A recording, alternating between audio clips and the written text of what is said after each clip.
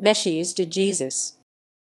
Antonio Mecias Pereira de Jesus, born 8 February 1962, more commonly known as Mecias de Jesus, is a federal senator of Brazil representing the state of Roraima. He previously served in the state legislature from 1995 to 2019. Personal life. De Jesus was born in Graca, Aranja. Prior to becoming a politician, Marcos Rogério worked as a financial advisor. In his youth he also worked as a shoeshine, farmer, waiter, and gardener.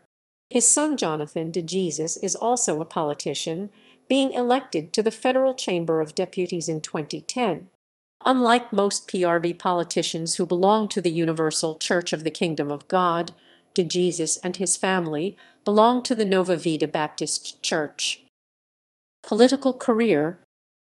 In 2017, de Jesus proposed a bill that would exempt churches from paying water, electricity, and telephone taxes in Roraima.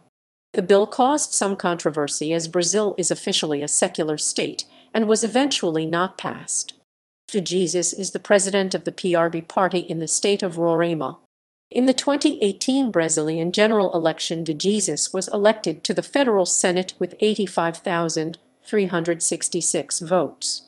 He was one of 6 new evangelical members elected to the federal Senate in that election.